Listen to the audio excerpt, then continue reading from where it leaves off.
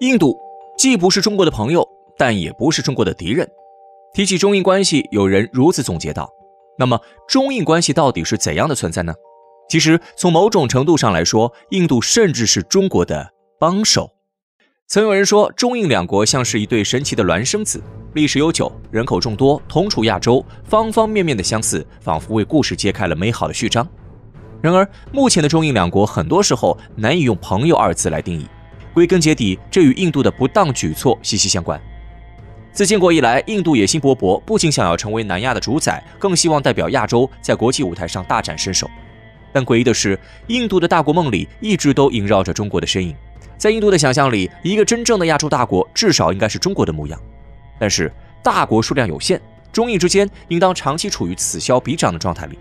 换言之，印度认为中印之间只能有一个最终赢家。如此一来，印度的崛起便与中国挂钩。甚至印度一度有舆论认为中国是阻碍其腾飞的最大外部阻力。这种荒谬的想法在印度政坛的方方面面都有着明确的体现。除了两国僵持数十年的领土纠纷外，印度人民党的态度也十分耐人寻味。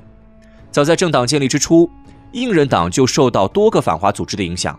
过去在印度政客的话语体系里，中国往往和巴基斯坦一同出现，是最容易威胁到印度的两个邻居。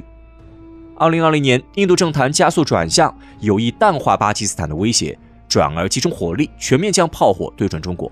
最离谱的是，印度政府曾经高举旗帜，公然宣称中国在国家安全方面成为了印度的头号威胁。莫迪一边与西方接触，活跃于各类国际活动上，一边评论中国的发展，颇有几分阴阳怪气的意味。比如，莫迪政府曾赞叹过中国的崛起速度，也对中国的实力表达了认可。但是，这种赞叹并非出自真心，而是为自己的处境铺垫。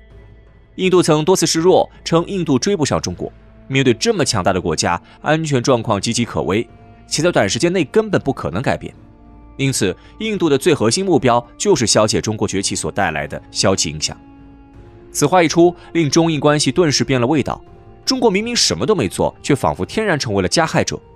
谁弱谁有理，被印度发挥到了极致。另外，印度千防万防，就是怕中国出风头。无论是金砖国家，还是 G20 峰会，印度都想方设法削弱中国的地位。有意思的是，莫迪心里比谁都清楚，单论实力，印度根本无力与中国一较高下，撼动中国的领导地位。于是，印度政府想出了自以为高明的一招，那就是借力打力，利用其他国家降低中国的话语权。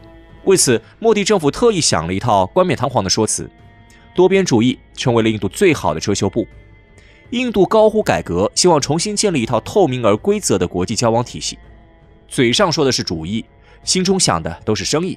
印度冠冕堂皇的种种理由，实际上都是在为自己的利益铺路。说白了，印度真正想要的国际秩序，应当绕着自己转。除此之外，印度致力于在方方面面成为中国的替身，其中抱紧美国大腿是该策略最重要的核心。同为响当当的大国，中美之间虽有摩擦，但经贸早已紧密纠缠，无法分割。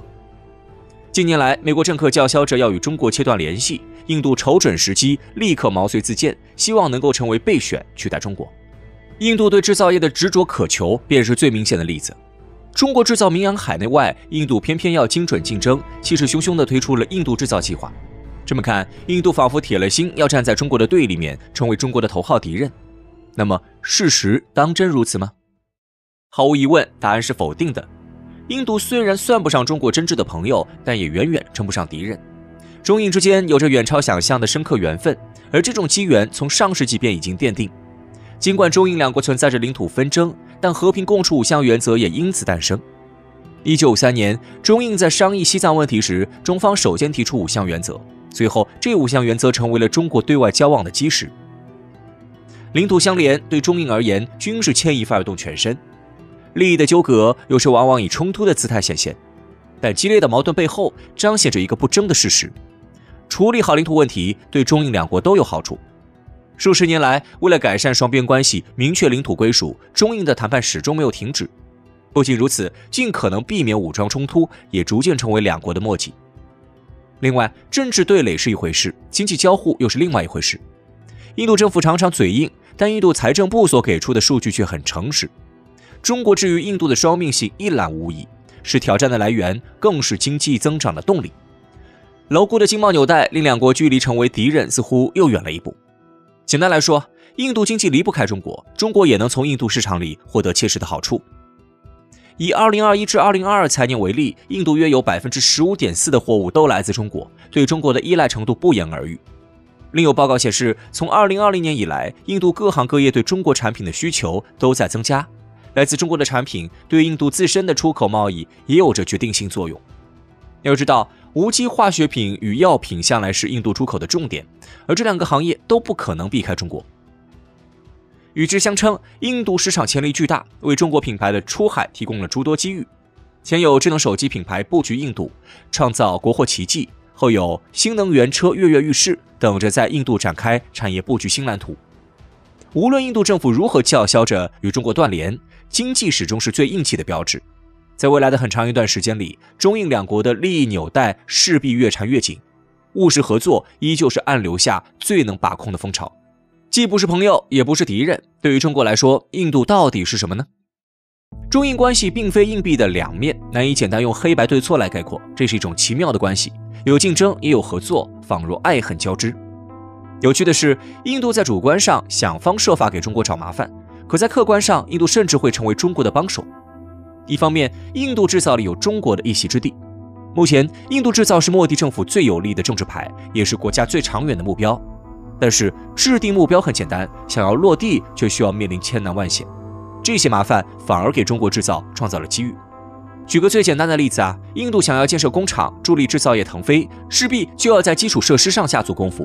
基础设施一向是印度的短板，现如今缺水缺电，道路运输困难，都是印度难以逾越的重重高山。好巧不巧，基础设施工程是中国的强项，中国制造正处于转型的关键时刻，其中基础设施出海是重要组成。为了完成这一目标，中国在东南亚等地广修铁路，打响了中国制造的名气。而中国的能力与印度的需求完美匹配，对印度而言，选择中国绝对是明智之举。任凭西方国家如何给印度画大饼，都不可能远渡重洋，耗费巨大的人力物力来帮助印度搭建最基础的工业设施。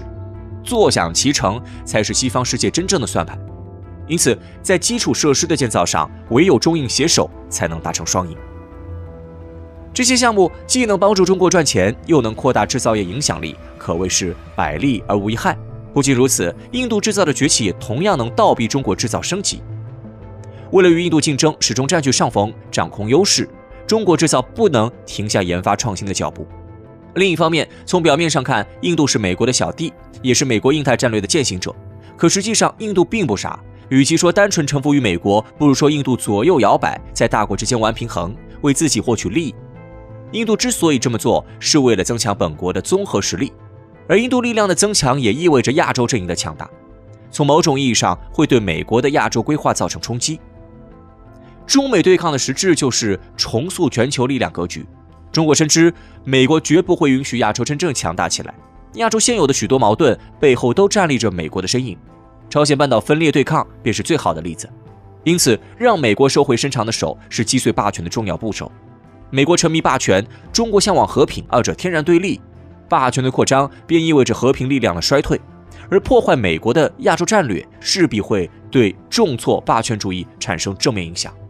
从这一层面来说，印度活跃于政坛，时不时与美国唱唱反调，同时追寻自身的强大，是全球多极化的一股重要力量。